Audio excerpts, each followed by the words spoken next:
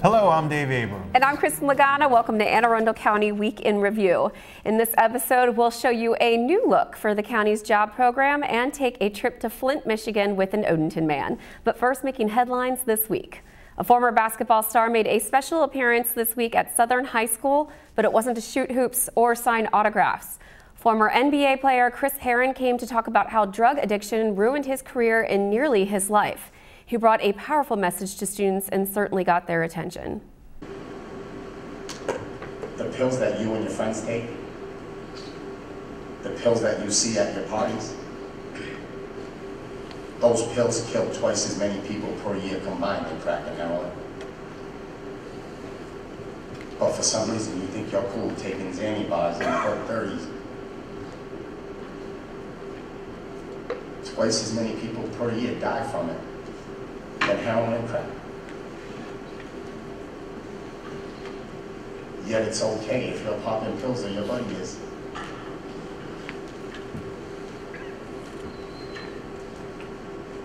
Next time you see a friend doing it,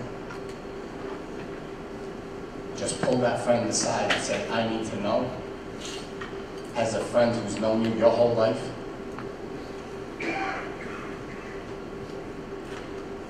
why you're chasing death for a feeling, man.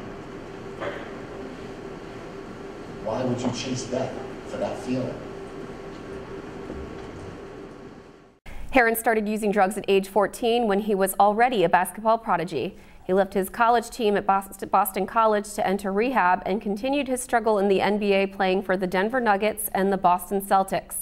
Now Herren has started Project Purple, where students wear purple t-shirts to publicly promise they will not use drugs and alcohol. You can find out more about Herren by watching the ESPN program 30 for 30 or by visiting theherrenproject.org online. We'll also post portions of his presentation online and on Arundel TV. Looks like powerful stuff, Dave. It really was. This guy is a great public speaker, and you know, he hooks the kids with the basketball highlights. You know, you see him. You know, he's a 6'4" guard, white guy, and he's, you know, throwing down dunks, and he's, you know, setting screens and stuff, and just looked like a really exciting player. And that's when you could see the kids kind of connect. And then he got serious as a heart attack. And I'll tell you what, there were some kids in there giggling, and he would just point at them and just stare them down until he had them. And it's really worth watching, and I'm really glad we were able to get it on tape, and we'll be showing it for folks. And it was a very, very good presentation. He had me going. Well, I'm glad that had a rough life. He was able to take an experience such as what he had and take it and use a positive spin to be a good role model. So. And Boston accent never hurts. Yeah. You can really intimidate people with a Boston accent done correctly. I'm telling you right now. Well, we have another event coming up next week dealing with heroin addiction, and hopefully we can get everyone involved. If you're not on Twitter yet, now would be a good time to join. Then mark your calendar for Tuesday, February 23rd at 9 p.m. That's when PBS show Frontline will air a special 2-hour episode called Chasing Heroin. We're so sure that this show will move you that we're going to be live tweeting throughout the presentation. Live tweeting, Kristin, have you done that? I gotta be honest, I still don't have a Twitter account. Oh my gosh. Yeah. Well, you can watch the show, and Kristin Lagana will watch it as well because she's going to get a Twitter account. You can watch the show along with County Executive Steve Shue, Police Chief Tim Altamari, Health Officer Jidleen Chan, and Mobile Crisis Team Director Jen Corbin. They will be tweeting their observations during the show, and you can join the conversation. You can find our handle at AACountyGOVT on Twitter.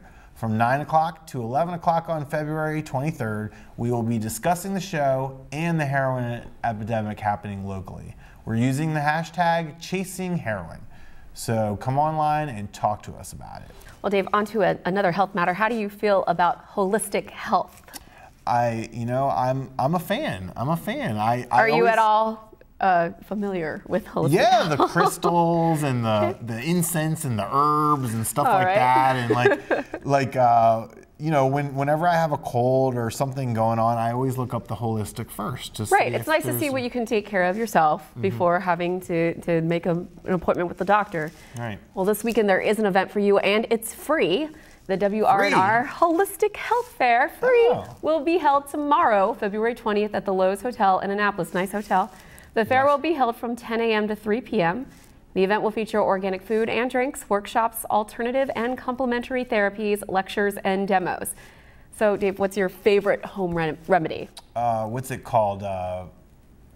Wheat germ. Wheat germ. Yeah, wheat germ. It cures pretty much anything. All right. What about you? Do you have any? I'm sure the Lagana family has several of them. Like, aren't you supposed to like have a shot of whiskey or something? I was going to say alcohol kills germs, so tequila, vodka. Mine probably is sleep. I think sleep is probably my favorite. Is that on the list of home remedies? I love tea.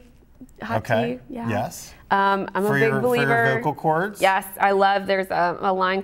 Throat coat is a great tea. It uses, I forget the name of the root right now. You and Mariah. Slippery elm bark. Slippery elm bark. That sounds fantastic. Yes. I'm sure it tastes terrible. But it's great. No, it's very good.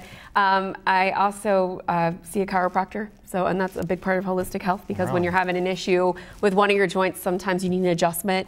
And therapeutic massage is great too. So I'm a fan. Interesting. I'm a fan. Well, and you know, it's always good to look at all the options and not just stick with one thing. Right. So holistic offers a lot of things. Holistic, we're not saying whole everything approach. cures everything, right. But you know, it's not bad to look at different options. Yeah. Well, we're going to take a quick break, and when we return, we'll talk to Arundel Workforce Development Corporation CEO Kirk Murray. Take a look at our community calendar for events happening around town, and we'll be right back.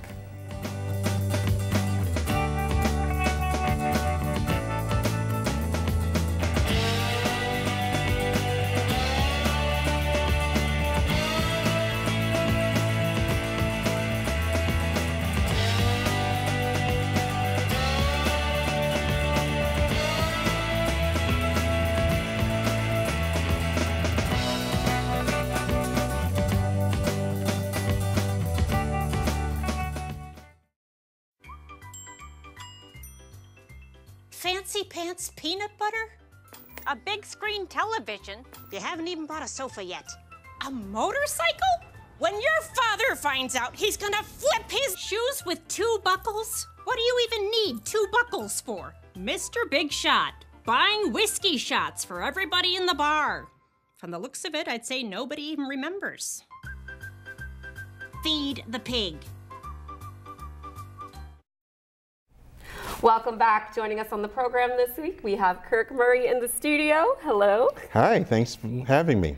Mr. Murray, you are President and CEO of Arundel Workforce Development Corporation. Yes, I am. And can you explain to us what AAWDC is all about? Well, AAWDC is one of the best kept secrets here in the county to helping both job seekers and businesses. We build success for our businesses here in the county by helping them get the skilled workforce that they need, help them upskill their existing workforce, and help them with talent management. We help individual county residents to get the skills that are in demand by those businesses so that they can either enter the job market or move up in the job market. And we do that through our 13 different initiatives that we have that focus on different populations, everything from people who have lost their jobs and no fault of their own, or individuals who are new to the workforce that want to get good jobs and move up on those jobs, or someone who's at that job and say, I know I can do better, I want to do better. We work with them to help them get those skills. We work with older workers, people 55 and plus. We have over 1,500 people in that category that we work with a year. So people come into our career centers. We have four career centers throughout the county. Of course, right here, located here in Glen Burnie, down in Arnold at Arnold Station. We have a regional career center that we share with Prince George's and Howard County over in Laurel. And then we're one of only 4 places in the country that have a career center in an airport. So we're located on the ground level of BWI, where we work with job seekers who are looking for employment at the airport and businesses who are looking for people. Now after 9/11, a lot of businesses are behind security. So we're in front of security, and we help connect people to job opportunities out at the airport. I wasn't aware of the airport one, and that's really great. It's everything, Kristin. I mean, it's how to dress for an interview, how to answer questions, how to ask questions, what to wear, how to get a security clearance. Everything, how to write a resume. How to write everything you could possibly need to know to get a job. You go to AAWDC and they have all of that. But, yeah, I thought it was really interesting because you were also saying that you supply services for businesses as well. And what kind of services would that be? Well, businesses, we help them find that skilled workforce. We save them time and money by finding that right candidate for us. Businesses come to us and they say, hey, listen, I'm looking for this. We will source our database and we'll look for people who meet that skill. So they're not going through a bunch of resumes. When we send someone to a business, that business can ensure that that person has about 90% of what they're looking for. Of course, it's always up to the business about who they hire, but we go through, our business services team, they work with businesses not only to find the skills, but also the culture of the company to make sure that individual is the right fit. So, that's one of the main things that we do for businesses. We also now can help them upskill their existing workforce. So if businesses, here in the Anne Arundel County area, you have a lot of government contractors. Yes. The qualifications of contracts are always changing. There's new certifications, new technology. So we can help businesses upskill their existing workforce. That's great. So, Kirk, tell us about, I think I read recently that nationwide the unemployment rate is below 5%. Is that right? What's the job market like locally right now? Well, here in Anne Arundel County, the unemployment rate is at about 3.9%. That's amazing. And that's down a lot. Really in good. February of 2010, we were above 7% unemployment. Wow. So in that time period, we've come down. Anne Arundel County, we have a lower unemployment rate than both the state of Maryland and nationally. So we're doing good. And, there are over 15,000 job openings out there right now. So, we're almost getting to that point where we're having an opposite effect, where businesses are looking to hire, but they can't find individuals with those skills. So, we help doing that. Examples of that? Well, for example, in IT, and part of that is the fact of where we're located and the requirements of the security clearance and things like this. You're correct. We do work with individuals to help them. We don't get them a security clearance, but we help them understand the process. And that's part of it. Part of it is just making sure that when you're applying for a security clearance, that you answer the questionnaire correctly and accurately and fully. And we teach our customers how to do those type of things. We have other workshops that teach people how to brand. Right now, you really got to sell yourself. You got to be able to show how you can make a difference for a business. One of the things that we teach our customers is not just do you have the skills, but how you can help that business's bottom line. We like for our candidates that we work with to basically be able to show that value added that they bring to a business.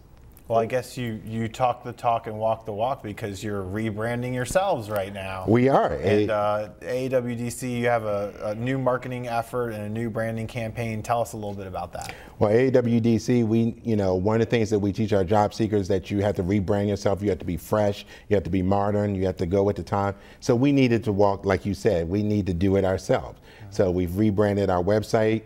And it's www.aawdc.org. We encourage both all your viewers to go out and look at our website. There's a lot of information about the different workshops we have, the different training opportunities that we have, and what's going on here in the county as far as labor market and job opportunities. And we can we'll put the new logo up on the screen too. Tell us a little bit about the logo. Logo is something that I never knew how hard it was to come up with a logo. It is so hard. It is so hard to come up with a logo. But we wanted something that really showed success and movement, that we move people, that we connect people. We're that bridge to success. So we wanted something to show that. We wanted people to get that AAWDC out there. Anne Arundel Workforce Development Corporation is a mouthful. Yeah. So we just want people to know AAWDC when I'm looking for a job, to go to AAWDC. If I'm a business and I'm looking to hire, go to AAWDC. So we just wanted those letters to be out there. So we're very proud of it. And it's got a technology feel to it too, because it has that kind of EKG sort of look. Exactly. We have to stick with the brand of the county. This is a high technology county, a county that's moving forward. The county exec has high hopes for this county and moving us forward. So we wanted AAWDC to fit right into that brand. Kirk, for folks out there that are watching and are thinking, I'm looking for a new job, some of the skills that Dave mentioned about interview process, resume building, what are 3 tips you can give for folks out there looking for a job right now? Well, the first thing is to really reach deep down inside with you and really look at what do you really want to do. One of the reasons why we do still have people unemployed is because they're still thinking that the job that they were doing before is going to come back. Some of the jobs that were before the recession are not coming back. Also, people have to have a reality check. You may have been making 100 plus before. You might not necessarily be making 100,000 in your new jobs or jobs. I mean, we do have customers that, you know, do get job offers and turn them down because they weren't making the same salary they were before. You got to really understand your finances and say, just because I was making 100,000 plus, do I really need to make that? Or what are some of the other opportunities that are out there? It's better than making nothing. It's better than making nothing. And then it's skills, making sure that you have the skills that businesses are looking for these days. I mean, you know, here in the county, we deal a lot with IT. IT is always changing. One of the number one things that we do, along with helping people with resume, is that we can pay for people to get upgraded skills, you know, new certification. We work closely with Arundel Community College and other training providers throughout the region that help people with that. We're in the process of now recruiting people for apprenticeship programs in construction. Construction was one of the industries that had the hardest hit during the recession, but it's also one of the industries that's coming back the strongest. Just 2 weeks ago, we had about 15 business owners in construction that come out and talk to us a little bit about what they're looking for. All of them say, I have jobs right now. I'm hiring right now. And you know, construction, you know, everyone says, oh, construction's digging ditches or it's hard work. Construction's changing. I mean, you know, you need technology. Construction is a STEM job. Absolutely. So, you know, when we're always talking about IT and all these STEM jobs, construction is a STEM job. Construction people make a lot of money. You know, I've been talking with a business, Cheney Enterprises, and the amount of money that they pay their dump truck drivers, it's a good living. It's a good quality of life. It's a good living. So, you know, we train people for construction, you know, hotel hospitality. That's another growing industry here in the area. We work closely with Maryland Live and getting people connected to Maryland Live. So, you know, have that good resume, be realistic, and then make sure you have the skills that businesses are really looking for. It sounds like there's a lot of positive opportunity right now in the county, and you're absolutely right. This is a hidden gem.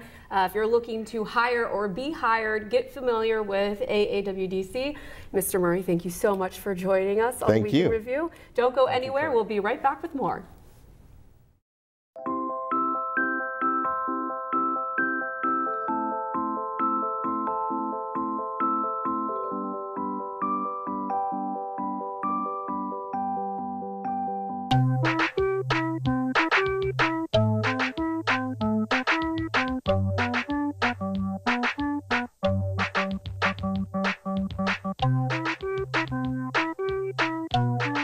Start a story. Adopt at theshelterpetproject.org. Welcome back. We've all been seeing the tough images out of Flint, Michigan, where people are struggling just to find clean drinking water. Well, one Odenton resident, with the help of his church and his community, decided to take matters into their own hands. Our own Michelle Corkadel talked with him before he embarked on the long drive to Michigan in the middle of the night. Michelle? Thank you, Kristin and Dave. I'm here this afternoon with some very special folks who decided to take their extra time to make a difference for Flint, Michigan victims. As we know, Flint, Michigan has been facing some serious challenges with their water quality lately. And so to help them is one of our vets working here at Fort Meade, Mr. Ron Lee, who from Flint, Michigan, heard the cause and decided to step up and created 12 drop sites throughout our region, including 3 right here in Anne Arundel County. And I'm here today at the Kingdom Celebration Center with the bishop of our fine church, local community church here, where they are loading up the truck and getting ready to go to deliver these necessary bottled water and baby goods to the residents of Flint, Michigan. Thank you, Ron, for joining us today. You're absolutely welcome. Thank you. So tell us, Ron, what was your vision for this, and what did you do to step up? Well, it was just too easy. I'm from Flint, and knowing that your family and friends and your heartstrings are suffering, you just think about what to do, and you don't necessarily think about the sacrifice. You just get started, and one step after another, it built out to quite a big community collection site. But this was the genesis point right here at Kingdom Celebration Center with Bishop Palmer. He was the first, yes, but he was the first of many, and many joined hands after that. So you live down in South County with myself in Davisonville, and they stepped up too, didn't they? They did. They did. The daycare center that my children go to, Crossroads Daycare Facility right off of 214, they said yes. And they took a big group picture with the kids. Joanna Durbin, the director there, led the team there. I've got more water to pick up there after we finish loading here. So today is a day of collection. We're passing the charity plate around and everyone's donating water today. So it's not too hard on people, but it's very needful for the folks in Flint. Well, this is definitely a very special way of sharing the love in a month of love, with Valentine's Day being part of February. Bishop, tell us a little bit about some of the mission work. This seems right up your wheelhouse in your church and community. Can you share with us some of that? Yes, for 21 years now, our church has been doing missions work around the world. But when we heard of the crisis in Flint, Michigan, and when Ron came with the vision to escort water to Flint, it became very personal to us, and we have been praying for Flint, Michigan, and but we didn't have the feet to our prayers until Ron came and presented the vision to us about him literally driving the water up. And from that point, of course, was an answer to Ron was an answer to our prayers on how we could actually help. And so since then, we began to hurry the troops and solicit everybody that's in the communities, like Giant Food Store, Safeway, Sam's Club. Even here in this business park area, we had many donate as well. GES Environmental Services donated for the truck, to be able to, to get a truck, and we had many people paying for the gas. So to make it easy, and I believe we have over 600 cases of water that has been donated so far just from this location, and there's some still on the way, and hopefully we can get their water before we leave, right? Before Ron leaves. And so it's just amazing to me to see how the community can come together, and it goes beyond barriers. It breaks down religious barriers, it breaks down denominational barriers, and even racial barriers. And so it's amazing to see the love spread like it is with this water drive. And I always say that it's not just a Flint problem, it's an American problem.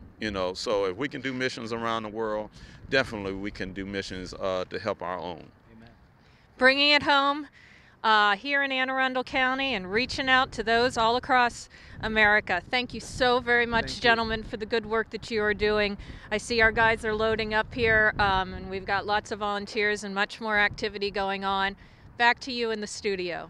Thanks, Michelle. Mr. Lee has really built a following, and he is planning a second trip to deliver water. And of course, he has a Facebook page called MD Maryland to Flint Water Drive. Lee delivered, get ready for this, 3,300 cases of water. That's a lot of water. It is, and what a great way to help out. And we know there will be more to come from this group. And it was really nice to meet these guys. They were, Mr. Lee and the pastor up there in Odenton. We asked him what he was going to do, and he just said, I don't know, I just figured out one step at a time. I thought, okay, I want to bring water, and then, okay, what is this and this and this, and he ends up with this 3,300 cases of water. It's just amazing what can be accomplished when one person has their passion sparked by something.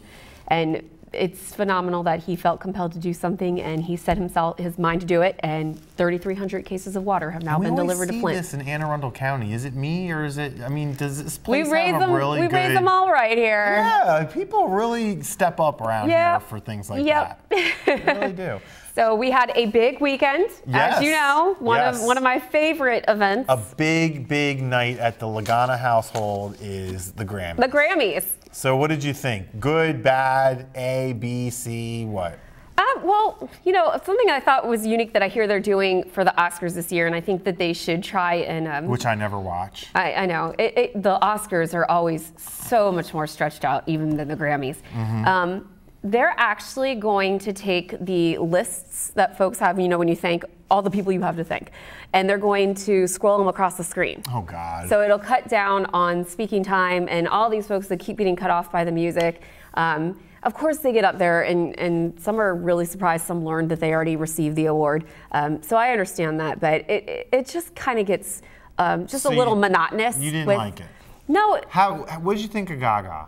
Okay. Your girl. The Bowie tribute was underwhelming for me. She always delivers a great performance, but I thought entertainment-wise, I tell you what, it's a good measure when I'm not paying attention if I'm on the cell phone. And the beginning of that performance had me, the end had me. Other than that, I didn't really look up from my phone screen. Yeah, so. I guess I would agree with that. I mean, certainly when it started, it got my attention, and I said, "Oh, this is really cool. This is a great idea." And I will say, out of all the musicians, no, but I will say, out of all the musicians they could have picked, and I understand a lot put their name in the hat for this opportunity. She was absolutely the best to do a Bowie tribute. But a lot of folks are making the remark that it was more like Bowie the musical. It was just it was like a little too processed, a little too calculated. It didn't feel organic. All right. So best act, worst act. Okay. You only get one best. No, I have to do 3. 3? Yeah. Okay. I loved Tori Kelly and James Bay. The performance was raw. It made me cry. That was really good. That was excellent. The way they harmonized. I hopped right on Facebook, said these two need to go on tour together and do every song together, have tour babies, the whole baggage. I loved the B.B. King tribute. Yes. I loved that. It was so nice to see Bonnie Raitt. She's an idol of mine. I love Bonnie Raitt. You like Bonnie Raitt more than Gaga? I do. Well, yes. Absolutely. Okay. She's iconic. And then I really did like the Kendrick Lamar performance, and I can see why he's so talented. I told you I was going to pick 3. Okay, worst. My worst performance, the only thing Pitbull had going for him was Sofia Vergara. Yeah, okay. All right, so that was it. For you? I went to bed because I saw the promos of Pitbull, and I was like, what? And can you, I can remember like my whole life, there's always a headliner on the Grammys that you wait and you wait and you wait and you want to see it so bad. Right. And the show runs late and it's midnight and you're like, come on, come on. Prince, of course. Right. I don't know what time that show went till, but it was ridiculous. Sure, absolutely. So I didn't see Pitbull, but I would say my favorite was the one you mentioned that was definitely, whenever they strip it down on the Grammys and they have, 2 artists you would never expect to play together, that's always when it's the best. Yeah. And so I really liked that performance. I actually really liked Adele, even though she had some technical issues. So unfortunate. And I'm not a big Adele person, but I thought I really don't feel it was her part. Listening to what was going on, because people kept commenting they heard like a guitar sound. A piano has strings, like a guitar. And the microphone fell into the strings and was making that tingy sound. Right. And it was throwing her off. I can understand how it threw her off. What I didn't understand is the camera kept tightening on her. Send somebody up there and fix the thing. Yeah, like when you're talking on Week in Review and I go to the bathroom, right? And then I come back and no one even knows I was gone. Someone was saying that somebody tried to fix it. It obviously was not fixed. Get it together. It wasn't. Grammys. I was not thrilled by the Taylor Swift performance, but I loved her speech when she received her award. I felt that was a definite 1-2 to Kanye. Kanye deserved that. Yeah. Well, since you've taken over this segment, I'll just say it saddens me to say that the worst performance of the night was what were they called? The zombies. No, I won't say that. The old guys. The Hollywood vampires, aka Halloween Pirates of the Caribbean. I am a huge Joe Perry guy. Yes. And Joe Perry was great. So I have no criticism of Joe Perry. Alice Cooper looks like he's about to. Alice Cooper, gosh. Fall any minute. And then I didn't hear them announce Johnny Depp. Oh, if you didn't watch the red carpet, you probably didn't know. My daughter-in-law is a huge Johnny Depp fan, so she must have been freaking out. I haven't talked to her about this yet, but he didn't look good. Oh, I thought he did. And you know what? Did? I watched the red carpet. He was somewhat very modest and nervous about the fact that he was about to perform. I think the nerves got to him. But he certainly got in character. He kept saying things like, "These guys let me play with them," and they were like, "No, he's actually really good." And I thought he did a great job. It's Johnny Depp. He had that man of few words rock star thing going on. I liked it. So. I'm sure you would never say a critical word about Johnny Depp. Right? Nope, probably not. I didn't think so. Well, that wraps up this week's edition of Week in Review. You can watch this episode and archive episodes online anytime on Facebook, YouTube, or Google Plus by simply searching Arundel TV. Please tune in again next week for more highlights and news from around the county, and we'll see you next time.